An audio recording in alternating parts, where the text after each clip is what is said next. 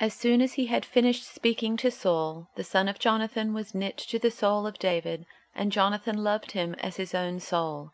And Saul took him that day, and would not let him return to his father's house. Then Jonathan made a covenant with David, because he loved him as his own soul.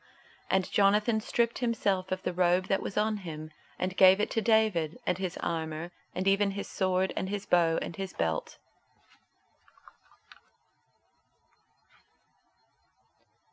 When David had finished speaking to Saul, the soul of Jonathan was bound to the soul of David, and Jonathan loved him as his own soul.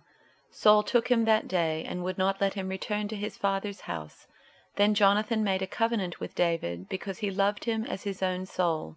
Jonathan stripped himself of the robe that he was wearing, and gave it to David, and his armor, and even his sword, and his bow, and his belt.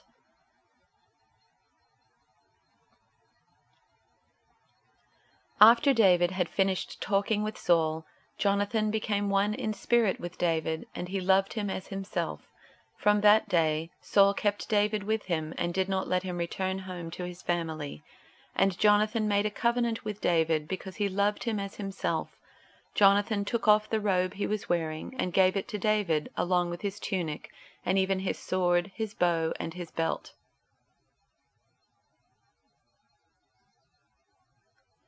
After David had finished talking with Saul, he met Jonathan, the king's son. There was an immediate bond between them, for Jonathan loved David. From that day on, Saul kept David with him, and wouldn't let him return home.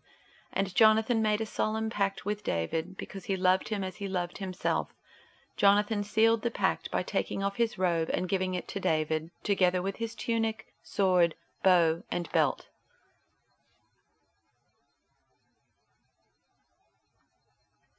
By the time David had finished reporting to Saul, Jonathan was deeply impressed with David. An immediate bond was forged between them. He became totally committed to David. From that point on, he would be David's #1 advocate and friend. Saul received David into his own household that day, no more to return to the home of his father. Jonathan, out of his deep love for David, made a covenant with him. He formalized it with solemn gifts, his own royal robe and weapons, armor, sword, bow, and belt.